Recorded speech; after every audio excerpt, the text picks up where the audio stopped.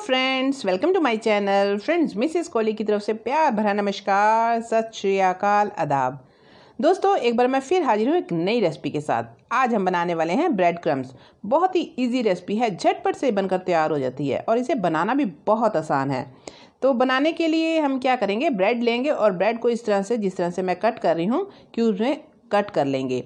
तो मैं सबसे ज़्यादा जो पीसीज होते हैं ना ब्रेड के, जो टॉप में होते हैं और जो बिल्कुल नीचे होते हैं पैकेट में, मैं उसका इस्तेमाल करती हूँ ब्रेड क्रम्स बनाने के लिए, क्योंकि उसे कोई भी नहीं खाता है। और देखिए, इस तरह से हम सभी ब्रेड को कट कर लेंगे और इसे हम करेंगे ग्राइंड।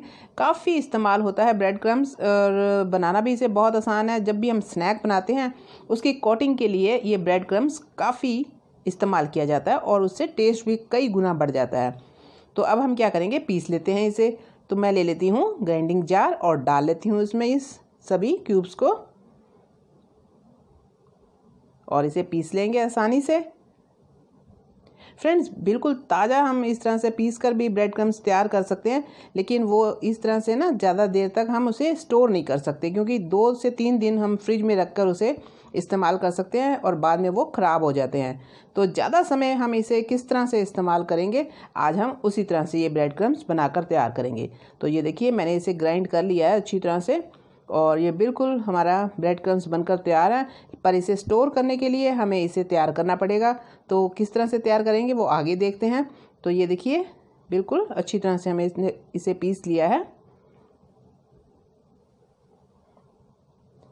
तो अब हम गैस की फ्लेम ऑन करेंगे और रखेंगे उसके ऊपर कढ़ाई और करते हैं इसे ड्राई रोस्ट। मैं आपको दिखाऊं कि इसका टेक्सचर इस समय किस तरह का है और बाद में किस तरह का आएगा, वो भी मैं आपको दिखाऊंगी। तो फ्लेम कर देते हैं ऑन और रख देते हैं कढ़ाई और इसे करते हैं ड्राई रोस्ट। तो डाल देते हैं इसमें।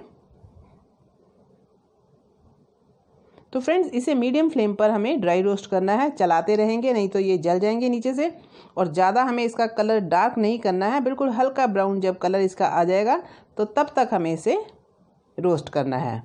और इसमें से बहुत ही बढ़िया खुशबू आती है। जिस तरह से हम ब्रेड बनाते समय बेक करते हैं ना ब्रेड को, और उसमें बढ़िया बड़ी खुशबू सी आती है, बिल्कुल वैसे ही खुशबू आनी स्टार्ट हो जाती है। तो समझ लीजिए, आपके जो ब्रेड क्रम्स हैं बिल्कुल अच्छी तरह से रोस्ट हो चुके हैं। तो ये देखिए, कलर हल्का सा चेंज हो गया है। तो ब्रेड क्रम्स हमारे बिल्कुल अच्छी तरह से ड्राई रोस्ट हो चुके हैं। अब इससे ज़्यादा हमें इसे और रोस्ट करने की ज़रूरत नहीं है। तो गैस की फ्लेम कर देंगे ऑफ और इसे एक प्लेट में डालकर ठंडा कर लेते हैं, क्योंकि हमें इसे दोबारा ग्राइंड करना है। तो निकाल लेती हूँ इसे मैं प्लेट पर। तो ये देखिए फ्रेंड्स, काफ़ी अच्छी तरह से ठंडे हो चुके हैं। तो अब हम इसे दोबारा पीसेंगे। तो ले लेते हैं ग्राइंडिंग जार और डाल देते हैं उसमें और इसे पीस लेंगे दोबारा। बहुत ही झटपट से ये रेसिपी बनकर तैयार हो जाती है, इसमें समय बिल्कुल नहीं लगता और काफ़ी यूज़फुल रेसिपी है, काफ़ी चीज़ों में हमें इस्तेमाल में काम आती है। तो ये देखिए, मैंने अच्छी तरह से इसे पीस लिया है और बहुत ही अच्छी तरह से पाउडर फॉर्म में आ गया है। बिल्कुल जिस तरह से मार्केट में ब्रेड क्रम्स हम लेकर आते हैं ना, बिल्कुल वही इसका टेक्सचर आया है। मैं आपको नज़दीक से भी दिखाती हूँ। ये देखिए, है ना, लग रहे बिल्कुल मार्केट की तरह ब्रेड क्रम्स। तो बहुत ही बढ़िया हमारे ब्रेड क्रम्स तैयार हो गए हैं। अब आपको मार्केट से लेकर आने की बिल्कुल भी ज़रूरत नहीं है। आप घर पर ही इसे बनाकर तैयार कीजिए और इस्तेमाल कीजिए। तो फ्रेंड्स, आपको मेरी वीडियो कैसी लगी? आपको अगर मेरी वीडियो अच्छी लगी है तो प्लीज़ मेरी वीडियो को लाइक कीजिए, ज़्यादा से ज़्यादा शेयर कीजिए। अभी तक आपने अगर मेरे चैनल को सब्सक्राइब नहीं किया तो प्लीज़ प्लीज़ प्लीज़ मेरे चैनल को भी ज़रूर सब्सक्राइब कीजिए। दोस्तों, इसी तरह से अच्छी अच्छी वीडियोज़ मैं आपके लिए लेकर आती रहूँगी। फिर मिलती हूँ एक और नई वीडियो के साथ। तब तक के लिए बाय बाय।